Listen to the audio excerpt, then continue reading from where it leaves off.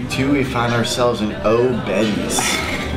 Sweet hot dog joint in Athens, Ohio. I'm about to slap some dogs across the grill. There it is. Yeah. Tonight, we're going to be checking out the new Vinton County Frogwhompers, the band at the end of our week here. They're putting a little show on for us, so we're going to check that out, have a little interview, and enjoy some great music.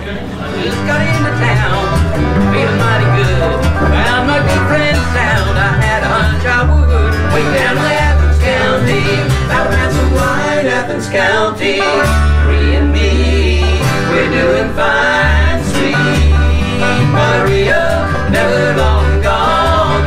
Sweet Maria, never long gone, never long gone. Athens is a very sticky place.